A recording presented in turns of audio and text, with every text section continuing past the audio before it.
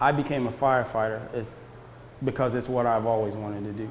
It's the only job I've ever wanted to do. I joined the Marine Corps in 2000, went to Iraq twice, and decided when I was in Iraq and saw a fire being put out that I wanted to be a firefighter. A lot of these guys are your neighbors, they're your friends, they're family members. As a firefighter, I'm asked to be at my best, when people are having the worst day of their life. There's definitely things that you miss. You miss holidays.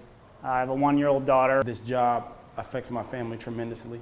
I have a child and a wife. I understand that the economy's bad and they need to make cuts. Each firefighter, not just I, has given up around $4,500. We're the third lowest paid department in the St. Louis metro region, so that $4,500 kind of hurts.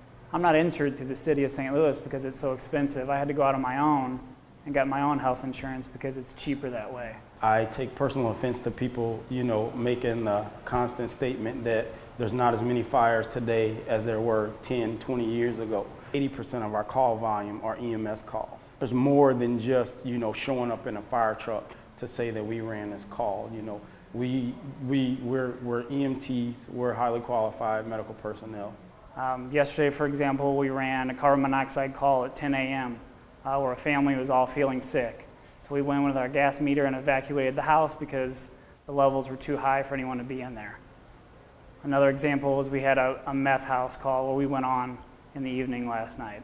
Car accidents. A car got totaled last night on Highway 55. You don't ideally walk into a house and find a patient laying right there in the front door waiting for you. You got to go find these people. You got to go up to the third floor. You got to go down to the basement. And me, myself, I'm a 180-pound guy. I don't expect 2 medics to be able to carry me down, from the third floor to the ambulance. Firefighters do a majority of this lifting, not to mention there's more fire trucks in the city than ambulances. So chances are that you're going to get one of us first on the scene, to begin your initial treatment until the medic unit shows up. Walking into any dangerous situation, whether it's a house fire, a car fire, you get an adrenaline rush, and it's not for everybody. My first instinct has always been and always will be to help people.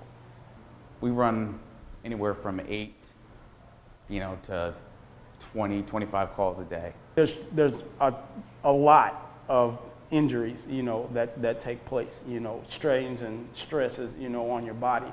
I personally, last year, showed up to a fire on the 4th of July. My engine company was doing the primary search. That's where we search the building for anybody trapped or anything, okay? We also have to ventilate the building to prevent, a backdraft or flashover.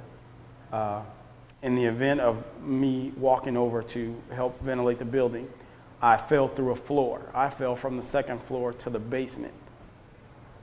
Our job as a St. Louis City firefighter affects people from around the area. It affects people from O'Fallon, Illinois.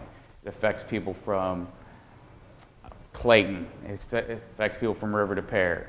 It affects people from all over because everybody that travels into the city, that works in the city or goes to a Cardinals game or goes to a Blues game, anything happens there, that's our calls. I would ask the mayor, why would you want to fire 30 of the most qualified firefighters on the job? So if you fire 30 EMTs and you already have an overtime problem on the EMS side, how does that make sense?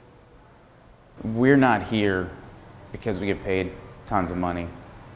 We're not here because we got the greatest benefits. We're here because we want to do the job that we were trained to do. We're here because majority of us truly want to affect people's lives in a positive way. I've been a St. Louis City firefighter for approximately 3 years. I probably want to know why that we're trying to lay off 30 guys whenever it only saves a certain amount of money. And I want to know what the real reason is behind it, because it doesn't seem to make any financial sense. My name is Josh Hildebrand. I'm a proud St. Louis City firefighter and a member of Local 73 Union.